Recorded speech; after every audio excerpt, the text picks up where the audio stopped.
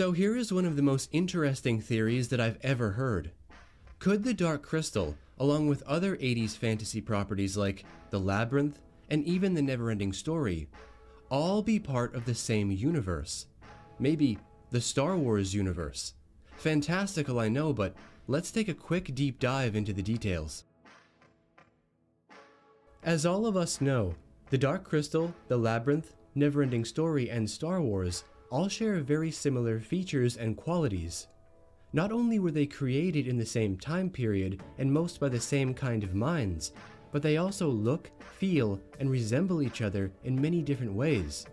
From their use of high fantasy, the story of the hero's journey, similar art styles, all the way down to the use of realistic Muppets. And aside from this on a larger scale, we have to remember the vastness of their universal ideas. The Star Wars universe, for instance, doesn't take place in a single solar system, but an entire galaxy. A galaxy in which I'm sure there are many more places yet undiscovered.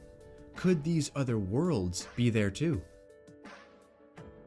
And when it comes to the NeverEnding Story, we have to remember that Fantasia is boundless. It contains every land, creature, and place ever imagined, even if they are not aware of it.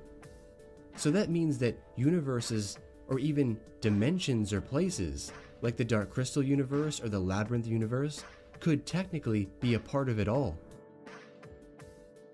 After all, Jim Henson and George Lucas were not only good friends, but like-minded creators as well, with George even commandeering many of the puppeteers from the Dark Crystal to work on Return of the Jedi, just like Mike Quinn, who famously played Nien Nunb in Return of the Jedi. So it's not such a wild notion that Jim and George may have eventually worked to bring these two worlds together, revealing that Thra was just another planet in the Star Wars universe. Aside from this, we see many similarities with the characters and aspects of each world. Aughra and the Goblin King appear to be Force users who have a deep connection to magics and live extremely long lives.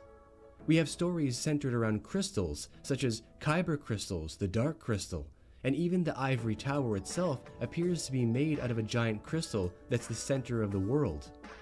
We have the prophecy of a chosen one, Jen, Anakin, Atreyu, and of course the hero's journey, among many other notions and attributes I'm sure that you all have noticed.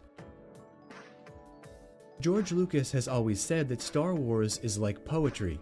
Each one rhymes with the next in some way, and even though they are completely separate from each other, all of these stories certainly seem to rhyme with each other very well.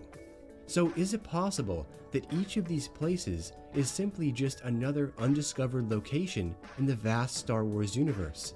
What do you think? I want to hear from all of you guys now. Leave all of your thoughts and opinions down below in the Great White Void. I want to hear all of your theories. I mean, how cool would it be to see a giant multiverse with all of our favorite fantasy stories? Go ahead and tell me your thoughts. And until next time, take care. For Thra, for Jim, and I'll see you on the next video.